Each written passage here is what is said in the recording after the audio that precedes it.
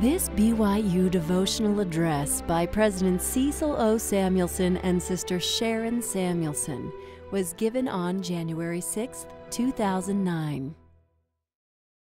Sister Samuelson is originally from Salt Lake City, Utah. Following her graduation in history education from the University of Utah, she taught school to help support her husband through his early years of medical school. For most of their married life, she has been a full-time homemaker and mother to their 5 children. She's been active in the community and has served in different capacities in all of the auxiliary organizations of the church. She and President Samuelson have 11 grandchildren. Sister Samuelson is also a sports enthusiast. President Samuelson completed medical school at the University of Utah and Duke University. He served at the University of Utah as a professor of medicine, dean of the School of Medicine, and vice president of health sciences. Immediately prior to his call to the Quorum of the 70, he was senior vice president with Intermountain Health Care. Elder Samuelson was called to serve as a member of the Quorum of the 70 in 1994. He has served as president of 2 areas of the church, and just prior to his assignment as 12th president of Brigham Young University in 2003, he was serving as one of the presidents of the 70. We look forward to hearing from the Samuelsons this morning and appreciate the positive influence they've had on BYU for the past almost 6 years. They are inspired leaders who are totally loyal to those whom we sustain as prophets, seers, and revelators. President and Sister Samuelson love the young adults of the church, and they love BYU. We are blessed to have them leading this great university. And now we'll have the opportunity of hearing from President and Sister Samuelson. It is indeed my pleasure to welcome you, my dear friends, back to a new semester at Brigham Young University in a new year, 2009. I tend to view a new year as somewhat of a fresh start in my life. It offers me the opportunity to reflect on the previous year and evaluate my life and the growth I hopefully have made as I strive to become the person I want to be in relation to the teachings of our Savior, Jesus Christ. I would surmise that most of you have done the same as you attempt to set New Year's goals. As I went through this process and reflected upon the birth of Christ this past Christmas season, I felt so deeply that the world today has an even greater need to make room in our hearts for Him. This past year, we have seen that conditions of the world, economically, politically, and socially, can be extremely dark and depressing without the hope and knowledge of the Savior's mission and message. A short time ago, a friend related to a group of women an experience she had in 1980. She was attending a church meeting in Eastern Washington, and while in a Sunday school class was informed that there were unusual cloud formations in the sky. The class went outside to view them and saw that the formations were indeed very strange and unique. For as far as they could see, the entire sky consisted of huge, puffy gray clouds. They were told that possibly a volcano had erupted on the coast. Upon listening to a car radio, it was confirmed that Mount St. Helens had erupted, and even though the volcano was hundreds of miles away from them, the wind apparently was blowing the clouds of ash toward the east. But at that point, no one was too concerned. However, later in the afternoon, the sky began to get darker and darker. Before long, it was completely black with an eerie darkness that she had never seen before or since. The members were counseled to be careful as they drove home. As she continued telling her experience to our group, she said, "There was a sense of concern and fear of the unknown. When we went to the cars, there was powdery stuff everywhere. It was falling all around us. It was coming down like dry rain and contributed to the darkness. There were clouds of ash now surrounding us. It was so dark we could barely see a person standing 3 feet away. We held our hands and ran to our cars. As we drove, we could barely see what was in front of us. Even with the headlights on, our vision was minimal. The windshield wipers were working hard to push away the constant falling ash. As we slowly drove into the blackness, one thing stood out to me. Birds were flying directly into the beam of the headlights. It was obvious that they were seeking light in this time of turmoil and confusion. After we got to our grandmother's house, the same thing happened. This time the birds were flying towards the windows of the home, often hitting the glass. It was apparent that they were disoriented and in fear, and the only thing they wanted was light. They were searching for some kind of hope in the distant lights ahead. It was obvious to my friend as she related this experience that when surrounded by darkness, confusion, fear, and panic, the birds sought only the hope of safety they had at that time, and it was light. You young men and women are on a wonderful journey during this stage of your lives as you move ahead in gaining an education. There will be pathways to follow you may not imagine, and experiences which will teach you many lessons of life. Just as the birds experienced darkness, confusion, and fear at one point in their lives, so will you. There are wonderful joys and blessings in your futures, but also challenges, fears, sorrows, and disappointments as well. I am certain that even now you could relate numerous examples in your lives that illustrate all of these different circumstances. You have faced challenges and had disappointments, as well as successes and wonderful achievements.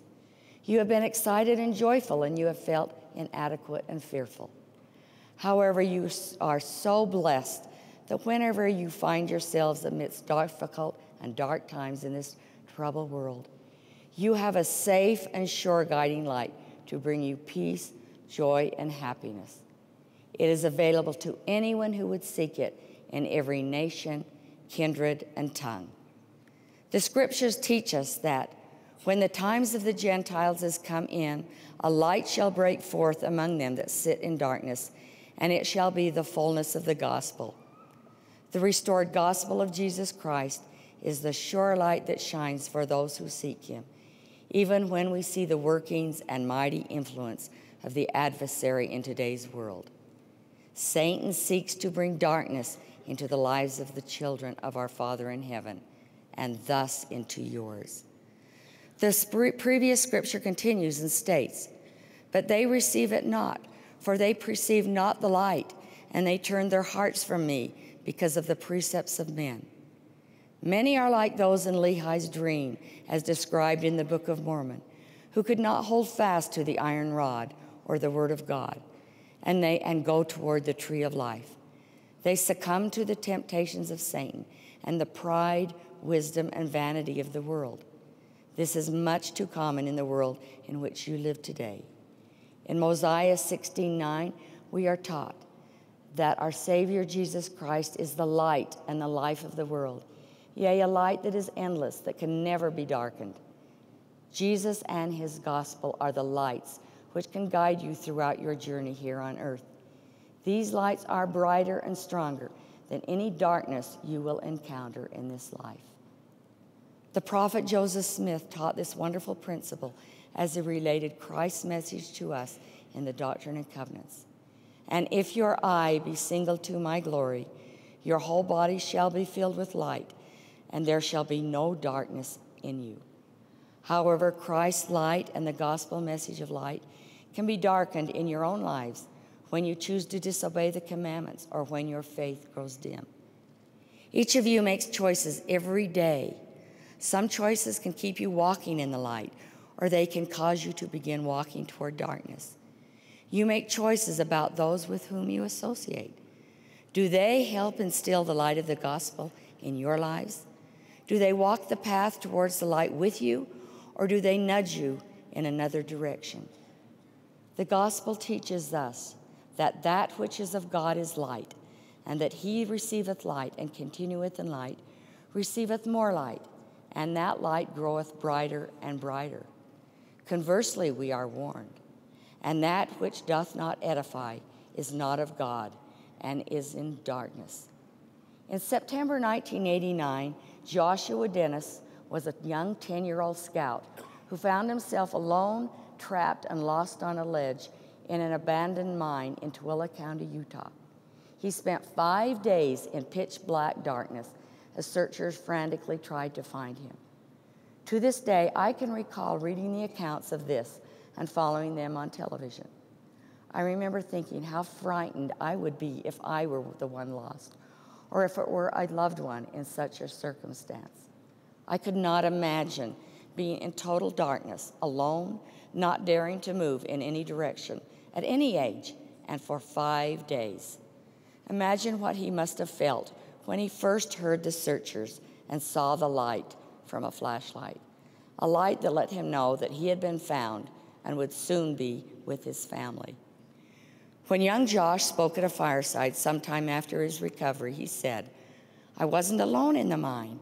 Heavenly Father sent angels to be with me. I didn't see them, but I knew they were there because I was comforted." I am sure Josh had been taught that Jesus Christ is a light in our lives, and his light can be with us whatever darkness surrounds us. He surely knew that he had the light of Christ with him. This light sustained him and thus helped him find the courage to be brave during his ordeal. It gave him the hope that he would be found. Each one of you has the light of Jesus Christ within you. How wonderful that is for you as you strive to discern what is truly of great worth in your lives. The world of today will offer you many counterfeits to tempt you to turn away from the light of the gospel. Riches, power, and status are all worldly aspirations which have been built up to be of great importance in the eyes of men. But these can take you down the path toward darkness if you let them. Live so that you are worthy to have the Holy Ghost as a constant companion to help guide you in your choices and in the paths you take, which will lead you in righteousness and eternal joy. During President Gordon B. Hinckley's service as our prophet, we heard often that the church had come out of obscurity. We have become very visible, and our work, which is the work of our Savior, is being viewed by the world, and it cannot and will not be hidden. This brings many challenges as well as opportunities for all of us. The adversary knows this and will attempt to dim the light of the gospel so that it cannot shine brightly in the world or in our lives. We must be a light of the gospel of Jesus Christ to others. Christ himself commanded, "What manner of men ought ye to be? Verily I say unto you, even as I am." You wonderful young men and women are the leaders of the future. You will be leaders in your communities, in the church, and most importantly, in your families. You will not and cannot be hidden from the world. Others will view you not only as representatives of the Church of Jesus Christ of Latter-day Saints, but also of the Savior and the message he taught. The Lord loves you and will bless you each day. He has given you the light of the gospel and has asked that you let your light so shine before men that they may see your good works and glorify your Father which is in heaven. That each one of you here will continually let the light of the gospel shine in your faces wherever you go and in whatever you do is my prayer in the name of Jesus Christ. Amen.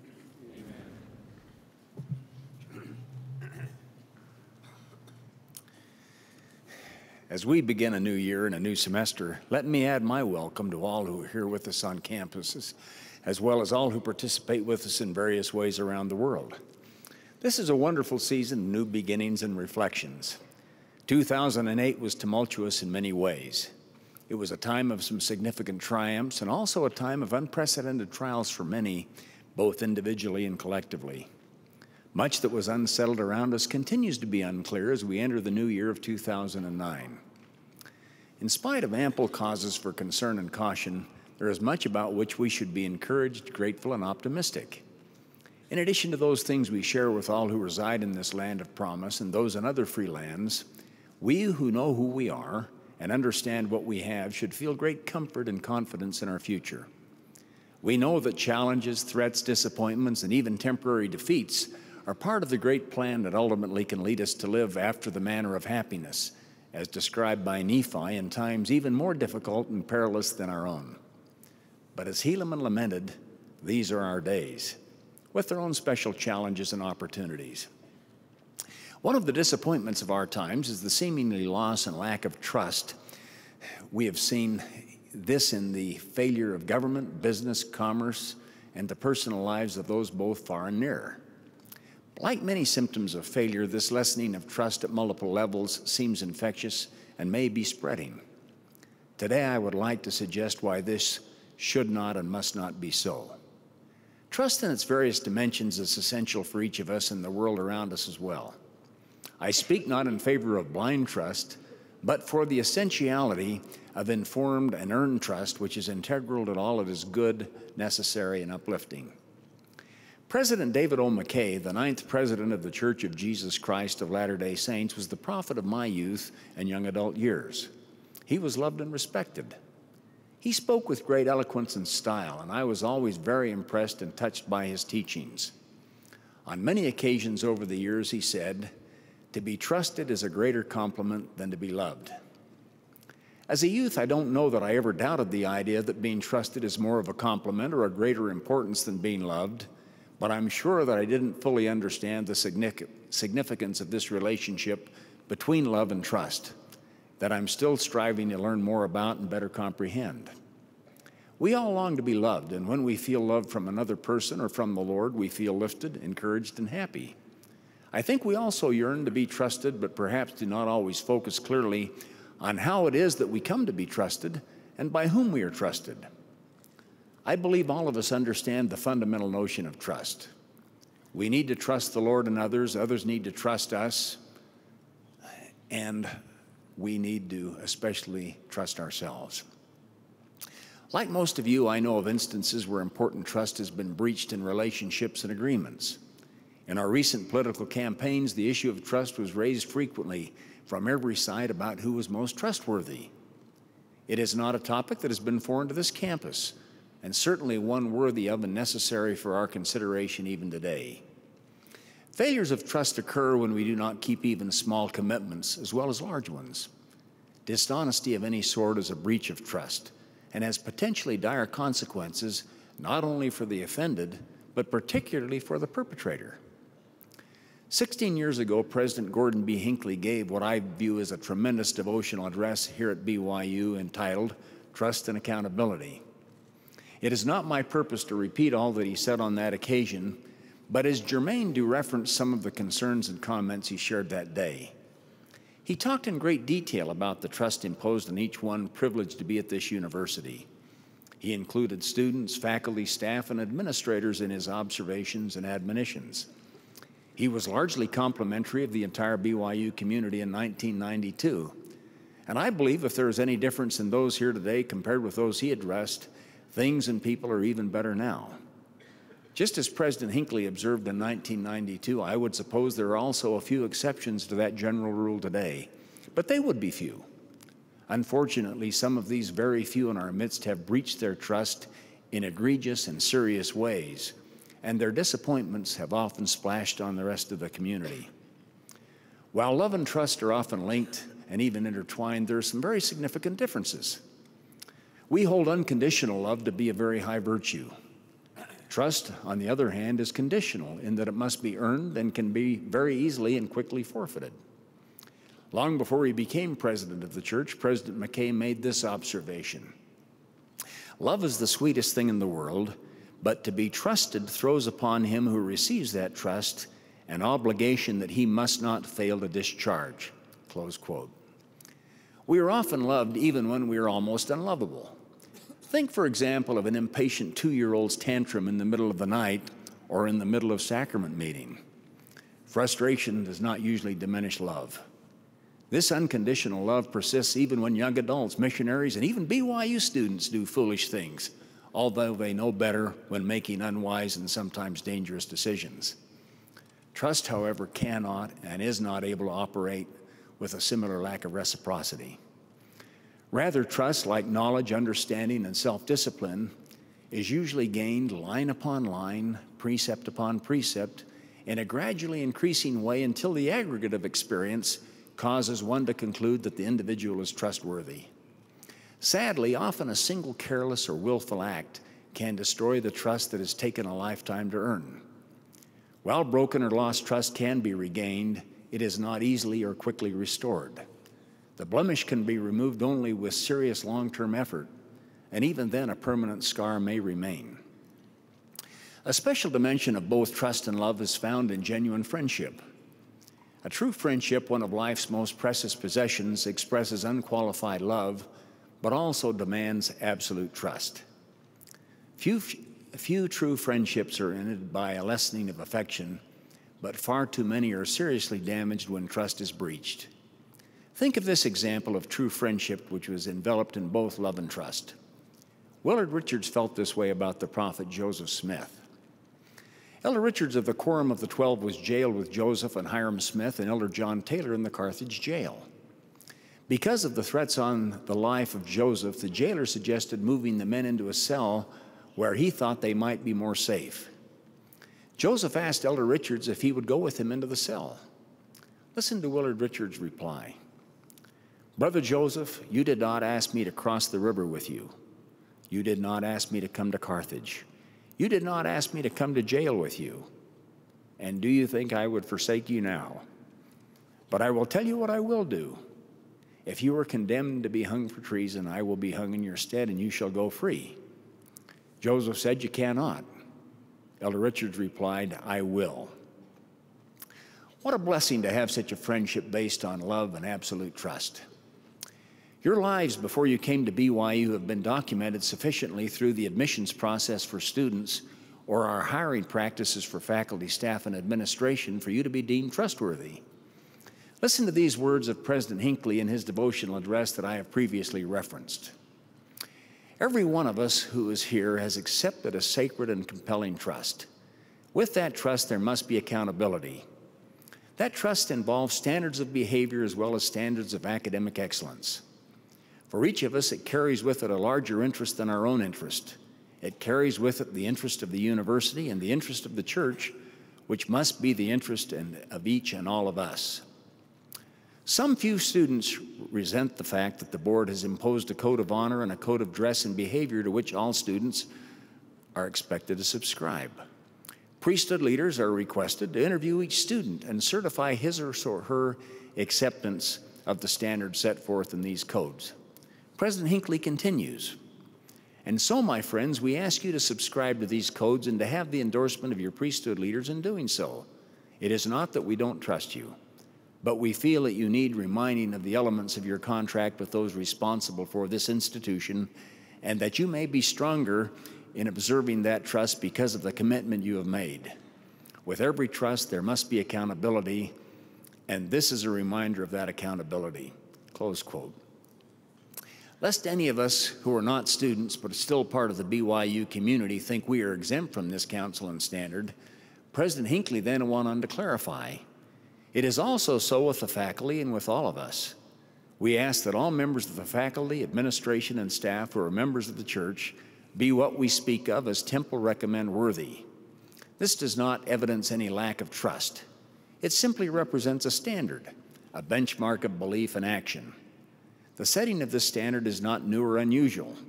It is not new at BYU or in the church educational system. It is a standard widely applied in the church." Now, it's not my purpose today to describe all the ways we may violate the trust vested in us at BYU. In fact, I don't believe it would be possible to do so. In that context, I think of the words of King Benjamin as he concluded his great benedictory sermon with his testimony of the atonement and his counsel about appropriate and righteous living. Said he, "And finally, I cannot tell you all the things whereby you may commit sin or violate your trust. For there are diverse ways and means, even so many that I cannot number them. But this much I can tell you, that if you do not watch yourselves in your thoughts and your words and your deeds, and observe the commandments of God, and continue in the faith concerning the coming of our Lord, even unto the ends of your lives, ye must perish. And now, O man, remember and perish not." I hope that you will conclude, as I have, that the matter of trust is a serious issue that deserves our careful and prayerful thought and attention. Let me offer in my concluding minutes 4 suggestions, or homework recommendations, if you will, that will help us all achieve the necessary dimensions of trust in our own lives. First, learn to trust the Lord. In Proverbs we read, "Trust in the Lord with all thine heart, and lean not unto thine own understanding. In all thy ways acknowledge him, and he shall direct thy paths." A computer search of the Scriptures leads to over 300 references to the instruction to trust in the Lord. The first principle of the gospel is faith in the Lord Jesus Christ. We may not know everything about God, but we do know, as did Nephi, that he loves his children and he is completely trustworthy and keeps his promises. Second, learn to trust yourself. Our doctrine teaches that as literal spirit children of a loving, absolutely trustworthy Heavenly Father, we are trusted by Him. One of the fundamental reasons for our mortal or earth life experience is to learn to prove or trust ourselves. The Lord, who knows us better than we know ourselves, has given us commandments so that you may prove yourselves, that ye are faithful in all things, that I, the Lord, may bless you and crown you with honor, immortality, and eternal life. We honor our understanding of our relationship with our Father in heaven when we show that His trust in us is warranted because we have learned to trust ourselves. A necessary component of being able to trust ourselves is repentance, sincere, regular, and authentic repentance. As we are taught by the Lord, by this ye may know if a man or woman repenteth of his sins. Behold, he will confess them and forsake them. We must forsake our sins if we expect to be trusted by others, but especially by ourselves. Third, learn to trust others. President David O. McKay often included in his discourses the principle of learning to trust others. Over 90 years ago in a general conference of the church, he said this: "Tell a young boy that you trust him and you have one of the greatest means of guiding him uprightly that can come into your hands. Young boy, I trust you. To be trusted is a greater compliment than to be loved. Boys are few indeed who will not hold inviolate and implicit trust." President McKay's counsel is true of all of us, boys, girls, men, and women. All of us have had experience with those who have violated a trust or our trust, but the principle of expected trust is generally accurate. Most of us adjust our views of others and ourselves with the input, whether positive or negative, of those we love and respect. Listen to these words of Alma given to the faithful saints in Gideon, representing his trust in them. "I trust according to the Spirit of God which is in me, that I shall also have joy over you. I trust that ye are not in a state of so much unbelief as were your brethren." Or these words of Alma to his son Shiblon: "And now, my son, I trust that I shall have great joy in you because of your steadiness and your faithfulness unto God. For as you've commenced in your youth to look to the Lord your God, even so I hope you will continue in keeping his commandments, for blessed is he that endureth to the end." Trusting others is an expression of faith in them. When trusting is exercised wisely, like exercising faith, trust is increased, and increased trustworthiness on the part of well-intentioned others can be the result. Lastly, learn to trust the power of the atonement of the Lord Jesus Christ, which makes the first three relationships of trust truly possible. Because the atonement of Christ is real, continually operative, and limitless in its scope and possibilities, we can trust it unconditionally with the assurance that all things we cannot accomplish entirely on our own are possible when they fit with the mind and will of the Lord. Just as Abinadi described the Savior's terrible trek through the crucifixion and atonement process as a demonstration of the will of the Son being swallowed up in the will of the Father, the atonement provides us with the means of developing sufficient faith, trust, and obedience that our own wills might also follow the pattern of being swallowed up in the wills of the Father and the Son. Becoming one with God and the Savior must be a primary goal for each of us, and the reason for the expectations and promises explained to each of us long before we accepted the assignment to come to earth and be tested and trusted. May we all strive to trust those things of greatest truth and importance to us, and may we also strive to be fully trustworthy in every dimension of our own lives, and particularly with the special trusts conveyed to us in our blessed circumstances at BYU. God does live, and he trusts us. Jesus Christ, his Son, likewise loves and trusts us so much that he gave his mortal life for us. President Thomas S. Monson and those who serve with him love and trust us as well. May we never ignore or betray the sacred trust bestowed upon us. In the name of Jesus Christ, amen. For more information on this Brigham Young University devotional, visit byub.org. This BYU devotional address by President Cecil O. Samuelson and Sister Sharon Samuelson was given on January 6, 2009.